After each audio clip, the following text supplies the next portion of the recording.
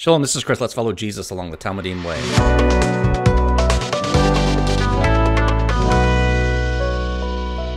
Deuteronomy chapters 12 and 13. We're beginning the Deuteronomic law section here. Father, we ask you to bless our study and have us be like the Bereans who receive the word with all eagerness, but examine the scriptures daily to see whether these things be so. By this teaching, enable each of us to be doers of your word and not hearers only. And with this specific section, please open our eyes to what you would have us learn from this ancient law code. We ask these things in Jesus' name. Amen. One way to organize the book of Deuteronomy is in the style of an ancient suzerain and vassal treaty. That's an ancient treaty that was typically invoked when a coming king would take over a land and expect all of his subjects to just be grateful and be compliant and obedient and all that. And so we got a similar layout here with the book of Deuteronomy, except God is God, and God is saying, I'm not going to be like the other kings. I'm going to be beneficial for you, but I do still have behaviors that I expect. And so anyway, the book of Deuteronomy is laid out like one of these treaties. So we had the preamble, we had the historical prologue, and then chapter 4 began a series of stipulations. These would be the terms and conditions of the contract. So we have the general stipulations that we've just completed, chapters 4 through 11. And basically, if we were to use an example, we would have the general statement like, you shall have no other gods before me. That's in one of the 10 Commandments. Now, chapter 12, all the way through chapter 26, begins the specific stipulations. And so we're going to get, for example, to build on no other gods before me, we're going to have many specific rules on idolatry, clearing the land. What do you do with a false prophet and all of that? We're going to see those in the next couple of chapters. So as we go through these stipulations, the law code, we'll call it, we're going to try to point out the surface level application, but often the literal application won't apply to us. It'll be for that time and for that land. But, to be Bereans, we'll want to look for opportunities to create spiritual application for us that seeks to be true to God's intent behind the specific statute. For example, Deuteronomy chapter 12 will talk about smashing idols whenever you see them in the land. Now, in context, that is only for Israelites that are taking over Canaanite lands, and they're instructed to smash idols. We can't go around smashing idols. I talked about this in the last video. But what can we do? What can we do to rid our lives of idolatry? And then in chapter 27, 28, the continuing this outline here, we'll have the sanctions, which is the blessings and the cursings. And then we'll have a summary recapitulation. And then finally, we'll have the, like a contract would have, this contract will automatically renew after, 12 months. Deuteronomy has the perpetuity and disposition. What happens next? What happens in the future, 31 through 34. We're going to try and cover more ground than we usually would. We usually go a chapter at a time, but here, a lot of this is going to be self-explanatory, so we'll have bigger chunks to read. Deuteronomy 12, verses 1 through 4. These are the statutes and the judgments which you shall carefully follow in the land, which the Lord, the God of your fathers, has given to you to possess, as long as you live on the earth. So see right away, this specific set of instructions is only directly applicable in the land. So obviously, we could skip the whole thing and say it doesn't apply to us, but then we'd be missing the point, because this passage and the next several chapters are really telling us the heart of God. What does God like? What does he not like? And it is a gift to receive that. And we'll talk about later that the ancients didn't have that. They didn't know what their gods wanted. And so here our God is telling us exactly what he wants. You shall utterly destroy all the places where the nations whom you are going to dispossess serve their gods, on the high mountains, on the hills, under every leafy tree. And you shall tear down their altars and smash their memorial stones to pieces, and burn their asherim in the fire, and cut to pieces the carved images of their gods. And you shall eliminate their name from that place. You shall not act this way towards the Lord your God. We have a chiastic structure. I'm not going to go deep into it, but it's all throughout chapter 12. So you can see it begins with the command to carefully follow God, and then it's going to end in verse 32. Whatever I command you, you shall be careful to do.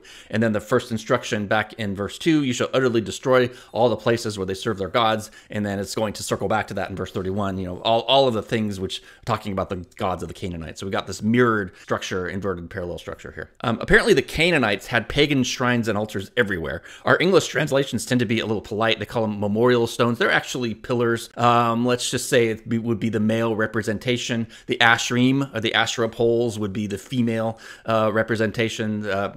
Asherah was said to be the wife of Baal, the mother of all the other gods. And you can see on the screen, we've got symbolic, exaggerated sexual features and all that kind of thing. It's not so much that they were sex crazed like our society would be, although I'm sure that had a play into it. Money, sex, and power have always been been prime targets for the enemies. Specifically, though, in that culture, they wanted productive crops and animals. So the tree, in addition to being a phallic symbol, would also be something that bore fruit. And so they wanted the trees to kind of be productive. And so they modeled that out. They wanted to bear fruit economically, and they represented that in sexual terms. That's just the way the ancients did things. Of course, God is saying, you shall have none of these because we are to tear down, smash, burn, cut to pieces, eliminate. I mean, how much clearer could God be here? Usually what conquering armies did was they would repurpose such shrines to honor their gods. They would make a statement as if to say, your gods didn't help you. You will worship our gods now. Rome exactly did this when they took over. Emperor Hadrian, early in the 2nd century, built pagan temples on the Temple Mount, on Jesus' tomb in Jerusalem, and in Bethlehem on Jesus' birthplace, as if to say, this God is dead, my God is alive. What he ended up doing, though, was marking those places so that a couple of hundred years later, when Constantine came in and the Christian era began in Jerusalem, we knew exactly where these places were. The Church of the Nativity and the Church of the Holy Sepulchre are very likely historically accurate, partially because we have Emperor Hadrian to thank because he put pagan tombs there, because that's what they did. They wanted to say our God was better. In contrast, though, look what God wants. That's what the nations did. God says, my people are to have no part of this. You're not to repurpose any of this, but you're to destroy them and leave them desolate. Their name should be erased from history as if it never existed. And this is in contrast to what we'll see in the next verses, God's name, which is to be magnified and lifted high. Now, despite all these warnings, Israel's history will demonstrate idolatry is a constant problem in the land, and ultimately it will lead to the Babylonian exile, beginning in the the late 500s, and we're counting backwards. So 585, 586 was the big time for the big exile. In terms of surface level application, the Jewish sages point out that this command only applies to Jews living within the land of Israel. And they say specifically Jews living in the diaspora, that is outside of Israel in other countries, should not go around tearing down idolatrous shrines, as in the end it would not go well for them. And we have a similar injunction. We can't really tear down, that would be called vandalism, and that will be called destruction of private property. We can't do these things, but do we nonetheless have an opportunity to honor God through this commandment? And we can do that by not tolerating adultery or idolatry in our midst. And so in our day, this calls for nothing short of a radical commitment to purity. And we have this warning because in the days of the apostles, idolatry was mainstream. 1 John, little children, keep yourself from idols. 1 Thessalonians actually gives us what we're supposed to do with those who are practicing idolatry. As much as we might want to, our answer to paganism is not to tear down their shrines, but to realize that the pagan is a lost soul who needs to hear the gospel. This is how Paul stood against the paganism in his day. 1 Thessalonians 1:9, for they themselves report how you turn to God from idols to serve a true and living God. That's how Paul defeated paganism. In cities like Ephesus, where there was big-time pagan worship, a few hundred years later, there's eventually a church that will be built over where the temple to Diana once stood. That's how we defeat paganism, is by sharing the gospel. And of course, we need to root it out of our own lives. So that could mean voting with our feet. Maybe we shouldn't support those who support and promote idolatry and immorality. We may need to give up that brand or stop following that athlete or actor who's doing these things. Look at your subscriptions. Is your money going to support idolatry? Canceling those subscriptions may be one way we can spiritually tear down these pagan altars that are around us. Internally, it says you should not act this way towards the Lord. And that means as followers of God, we have to rid ourselves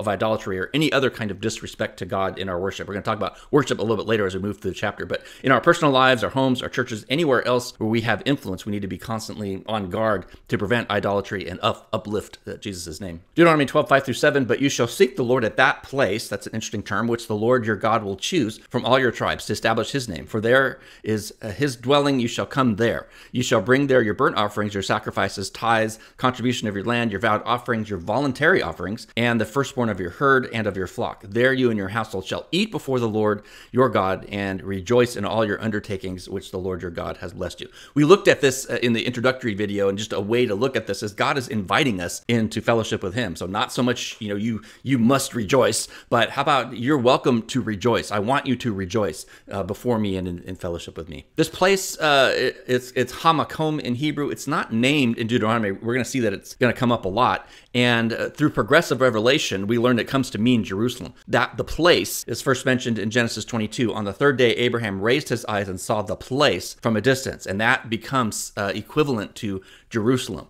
Jerusalem is eventually the location where God confirms to David that the permanent dwelling for God is supposed to be. But until then, the place was wherever the tabernacle was. So for several hundred years, the tabernacle remained at Shiloh. But we're going to see this term, the place, as we work throughout Deuteronomy. So just keep an eye on that. Again, we looked at this last time. There you and your household shall eat. And this is a welcoming. This is an invitation. Going back to what we said in the introduction last time, God is inviting his children to share a meal with him. And so ordering someone to rejoice in blessings is a bit nonsensical. These commands are an invitation for us to have fellowship with him. And so a spiritual application, we know from many other commands, the intent for God's offerings was to bring their best. We bring our best to God's first, and to God first. We see here that people make voluntarily, they make offerings on top of other offerings that are required. They have some that are voluntary as well. We can't apply this to our day. We give God our best and remember that he desires fellowship and desires that we rejoice as he invites us into his house. And we have several references to that. John 14, in my Father's house are many mansions. I would have told you I'm going there to prepare a place for you. So God is bringing us into his fellowship, and so we should be bringing our best for that.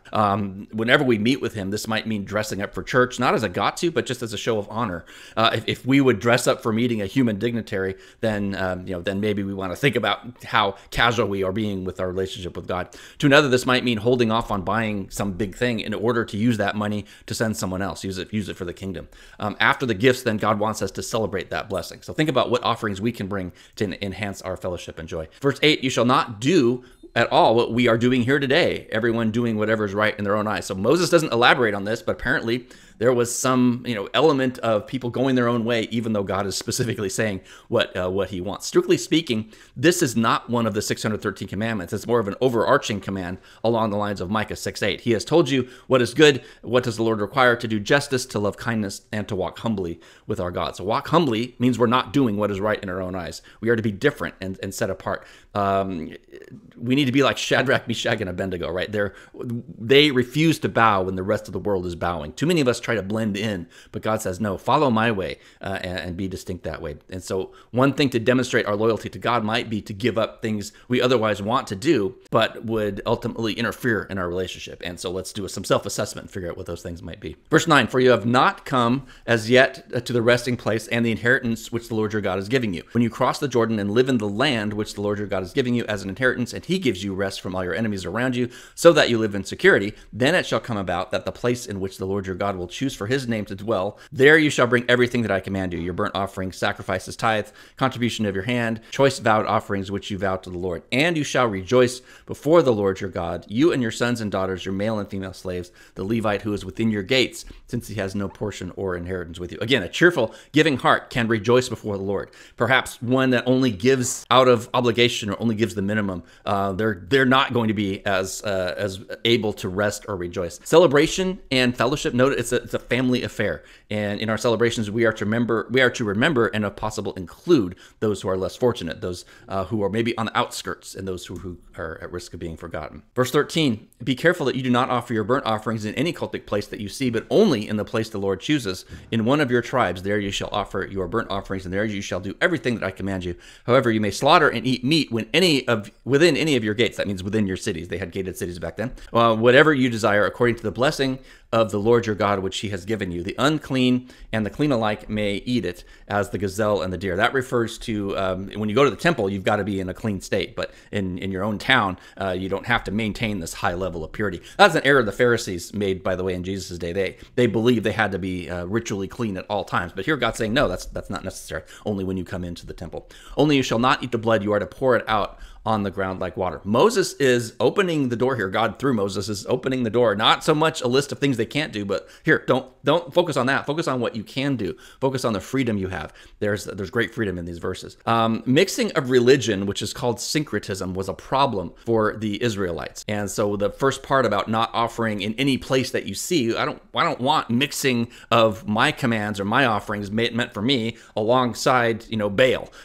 What they were doing, they ended up doing that. They ended up worshiping worshiping God alongside with Baal. It wasn't that they left God and started following Baal. They were trying to do both at the same time. God says in the first verse, don't tolerate that. Only do what I command you. This in the next several verses, they're going to be very specific commands for the Israelite living in the land and in the setting of the Levitical priesthood. So this would be one of those commands that we can't do today, but look at the intent. The intent is to be rejoicing and giving God our best. The pagans, as we mentioned earlier, they had to guess at what their gods, their small g gods, wanted. They would have seen the fact that God took the time to tell his people what he wanted would be a supreme blessing and a supreme act of grace. These commands get at the heart of what God wants in terms of worship. We are not to do our own thing and call it worship and assume God is going to bless it. And so the application for us is to be cautious, very cautious. We don't have specific examples of worship in our day, but just in general, our worship needs to be pure. Does the Bible say we shouldn't have smoke machines in church? No, it doesn't. But does the Bible say that worship services should be done in modesty and free from distractions? Yes. And so to the extent that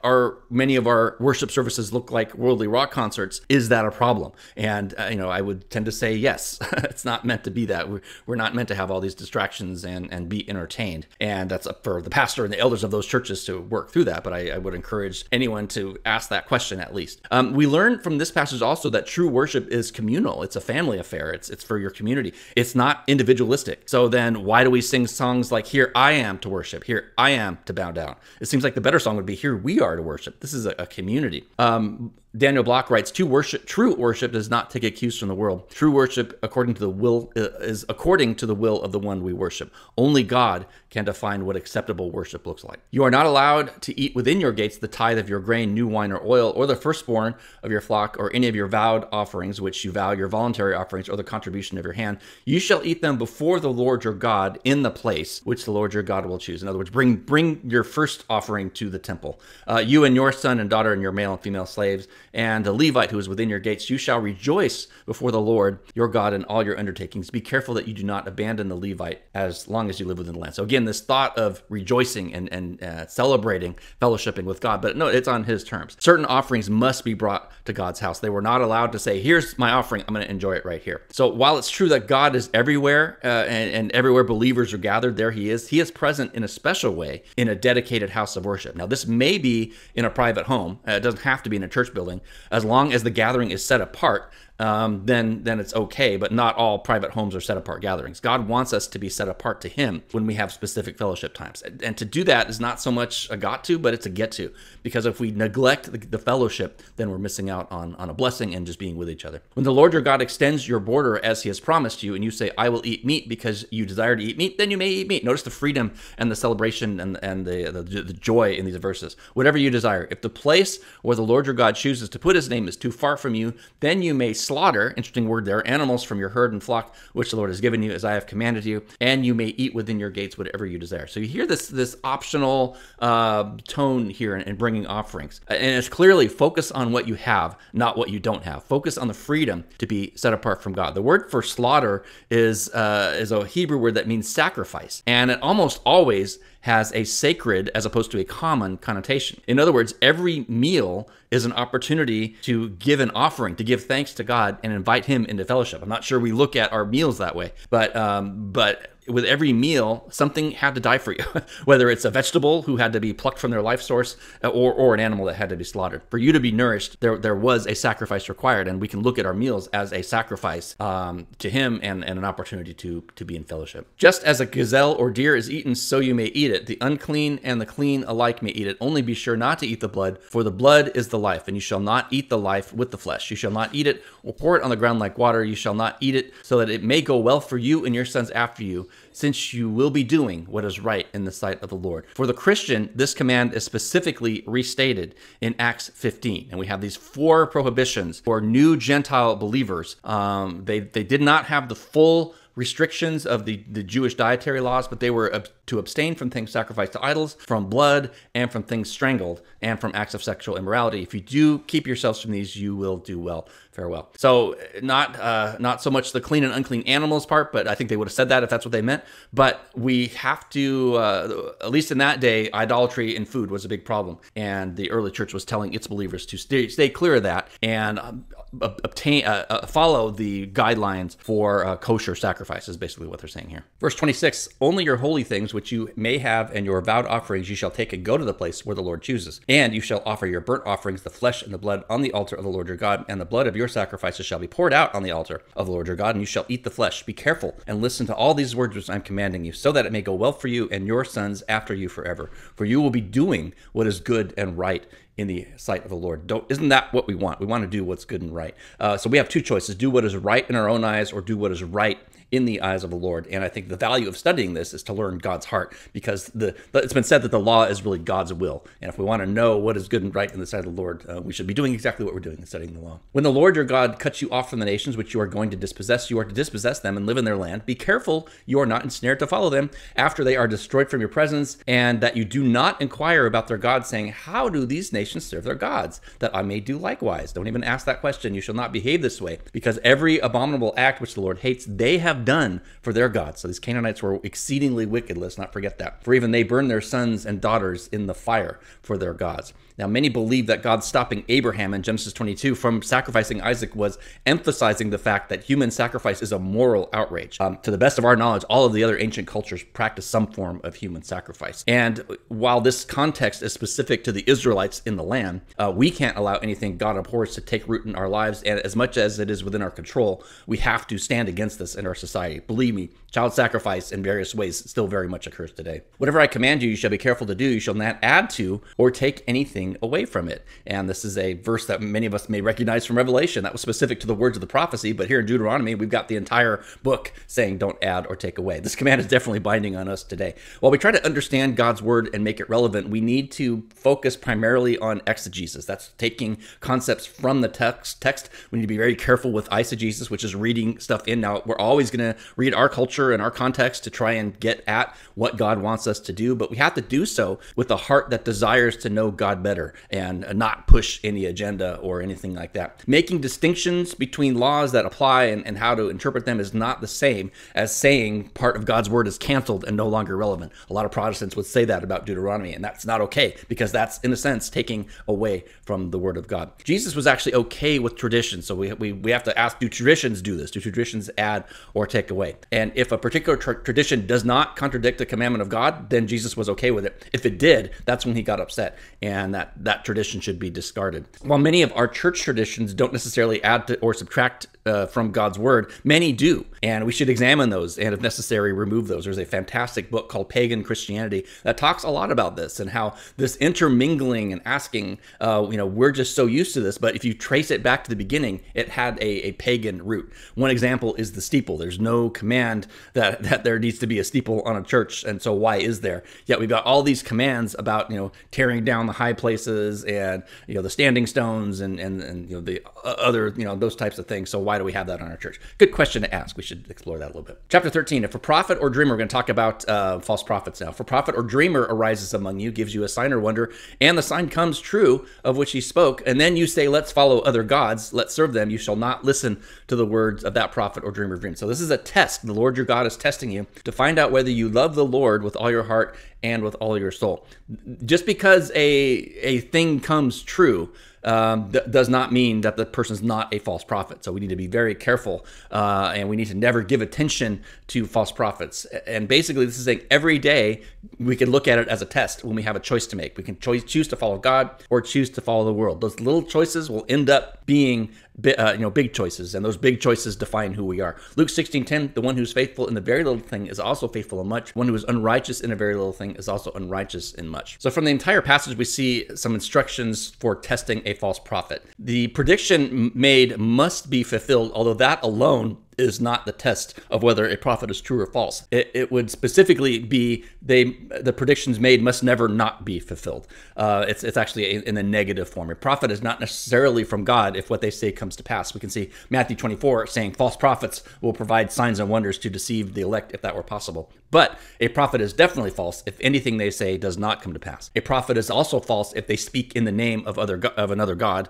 or other gods. And if a prophet is false if they speak against keeping the commands of the Torah. God wants discernment. We need to be able to identify false prophets, but we also need to be ready to listen to true prophets, and we have to identify those as well. Signs and miracles, again, don't confirm a false prophet, but a prophet who does signs and wonders and then points to God and leads others to the Bible is someone we should listen to. Verse 4, you should follow the Lord your God and fear him and keep his commands, listen to his voice, serve him and cling to him. But the prophet or that dreamer of dreams shall be put to death because he has spoken falsely against the Lord your God who brought you out of the land of Egypt and redeemed you from the house of slavery to drive you from the way in which the Lord your God commanded you to walk. So shall you eliminate the evil among you. Obviously, we cannot go around killing people we don't like, but we can eliminate the evil from among us. We need to detect false prophets, and if they're within our community, we should attempt to correct them and restore them. And if they're unrepentant, then we need to remove them from the fellowship. If these people are on the airwaves or on the internet, then test them, and if they're found to be false, don't support them, either monetarily or by giving them clicks, likes, and subscribes, which often translate in our society into revenue for these content creators. Chuck Missler quipped a long time ago, there are many ministries God would like to shut down if only their supporters would let him do so. And I love Chuck Missler's quips there. We'll move on. Verse 6, if your brother or mother's son or your son or daughter or the wife you cherish or your friend who is like your own soul entices, and remember that's the Hebrew word that can also mean seduce, you secretly saying, let's go and serve other gods whom neither you nor your fathers have known, or the gods of the people who are around you, near you or far from you, from one end of the earth to the other, you shall not consent to him or listen to him. Your eye shall not pity him, nor shall you spare or conceal him. Instead, you shall most certainly kill him. Your hand shall be first against him to put him to death, and afterward the hand of all the people. So you shall stone him to death, because he has attempted to drive you away from the Lord your God, who brought you out of the land of Egypt, out of the house of slavery. God keeps coming back to his big work for the nation there. Then all Israel will hear about it and be afraid, and will not do such a wicked thing among you again. So idolatry is a big, big deal, and I don't think it's any less of a threat or a big deal in our lives today. It can take many forms. Some are very overt, like flirting with someone who is not your spouse, but some can be more subtle, like being more excited about your football team than you are about being a saved child of God. I think we need to check these things. The enemy will do anything he can to drive us away and separate us from the Lord. And we can't kill the seducer, but we can spiritually kill. That is, we can get rid of any idolatry that is in our lives. The solution is don't give it any quarter. Don't give it any room to take hold. If you hear in any one of your cities that the Lord your God is going to live in, anyone saying that some worthless men have gone out and have seduced the inhabitants of the city, you shall investigate, search out, and inquire thoroughly. I love this. Basically, be a Berean. And if it is true, in the matter certain that this abomination has been committed among you, you must certainly strike the inhabitants of the city with the edge of the sword, utterly destroy it and its cattle with the edge of the sword. Wiping out the entire town seems a bit harsh, but in that day, it was very much a community culture. If basically sin of the few was the responsibility for everyone, and the thought was if they allowed this to go on, then they're all kind of a party to it. If others in the community opposed the idolatry, then they should have dealt with it. Because they didn't, the inference is that they tolerated it, and the command is to wipe them out. Again, the spiritual application for us is understand, don't react. Acts 17:11, be a Berean. Don't assume someone is automatically a false prophet. Test them. Use your noodle, use your mind to think about this. I love how God does this. After all these statements on not tolerating idolatry, he reminds us that we can't go on witch hunts. We have to examine each person thoroughly in order to prevent misunderstandings and in order to falsely accuse someone as being an evildoer when maybe they just tripped up on their words or something like that. We have to give people the benefit of the doubt until proven otherwise. We definitely don't spread any gossip. But failing to recognize a true prophet is just as bad as giving audience to a false prophet. 1 John, do not believe every spirit, but test the spirits to see whether they're from God, because many false prophets have gone into the world. This brings us to the point of our witness causes others to fail to identify Jesus. Have we ever thought about this? Specifically, Jews who reject Jesus, they do so in part because Jesus' own followers, i.e. Gentile Christians, claim that Jesus came to do away with the Torah. In other words, they're using our own words as Christians, the very group who's supposed to be representing Jesus. They look at us and they conclude that Jesus is a false prophet by this definition. They point to that evidence that many Christians do not live their lives remotely consistent with the ethics of the Torah, and they teach against the Torah. They teach against God's word. We're saying this whole part part is done away with. So I think as Christians, we must realize this, and we have to stop perpetuating this misunderstanding that is leading others to reject God's Messiah. We want to point fingers at them, but as a community of Gentile believers, we may need to look in the mirror, strive to live godly lives, ethical lives, be blameless in the sight of the world. And blameless means humbly righteous. That doesn't mean perfect. And then we should respond with love to those who speak evil of or misrepresent Jesus, whether they're believers or non-believers. So we need to handle this, I would say professionally, but ethically and honoring in a way that honors our King. Then you shall gather. This is after you've tested and find that they're true, and you've annihilated those who are perpetuating this. You shall gather its plunder in the middle of a public square, burn the city and all its plunder with fire as a whole burnt offering to the Lord your God. Don't leave any of it. Don't rebuild the city. Nothing at all. What is designated for destruction is to cling to your hand. Don't keep any loot from this, because just like was it Rebecca that kept the idol? It just gets a hold and it just causes problems. The Lord may turn from his burning anger. Look at what God wants to do. God wants to show mercy, have compassion, and make you increase, just as he has sworn to your fathers, if you will listen to the voice of the Lord your God, keeping all his commandments, which I am commanding you today, and doing what is right in the sight of the Lord your God. Look at, God wants to show us mercy, and he wants us to do what is right. So, surface application: burn and never repair an idolatrous city, never give benefit, never derive benefit from an idolatrous city. And I think spiritual application is, whenever idolatry is identified in our life, we need to get rid of it. Maybe sometimes it's a literal destruction that is in mind. If you saw the movie Fireproof, you probably remember the scene here where Kirk Cameron is portraying a husband who was addicted to pornography, and as well as he was coveting a yacht instead of, giving attention to his wife. Once he realized how his hands were clinging onto these things instead of what was truly important, he took his computer out in the yard and he smashed it with a baseball bat, all while his neighbor curiously looked on and thought Kirk was a little bit crazy there. He was smashing the vehicle that was leading to his idolatry, just as the Israelites were to burn the city where the idolaters were promoted. There's a definite connection there. There may be situations where we're profiting from another's idolatry. And for example, if there's a product that's maybe legal but is addicting, and we have this stock in our retirement account, then what are we doing to contribute to the problem is something to look at. Maybe your city or state wants to legalize something for the tax revenue. Then they say they're going to use the tax revenue to help people with the sin that they're promoting. So that's a problem. And that would be profiting from idolatry in our city, and that's something we should definitely stand against. So some key points: root out idolatry. Do not consent, do not entertain a seducer. Next, enjoy his fellowship. Rejoice in the community that he's given us. I mean, we can't say Deuteronomy doesn't apply to our lives, because we got some great application here. Humbly follow his path. Do not do what is right in your own eyes. Do what is right in the Lord's eyes. Every meal is an opportunity for praise and fellowship with him. That's a concept that kind of struck me when you see the word sacrifice. Slaughter is all tied up in a sacrifice and communion and fellowship. Do not add or take away from God's word. Don't mix idolatry with the worship of God. That was one of their big problems in the Israelite culture. Finally, test anyone claiming to be a prophet. Remove false prophets. Do not pay any attention to false prophets, but definitely listen and pay attention to true prophets. So that's Deuteronomy 12 and 13. We'll be back next time with Deuteronomy's more than likely chapters 14, 15, and 16 next time along the Talmudim way.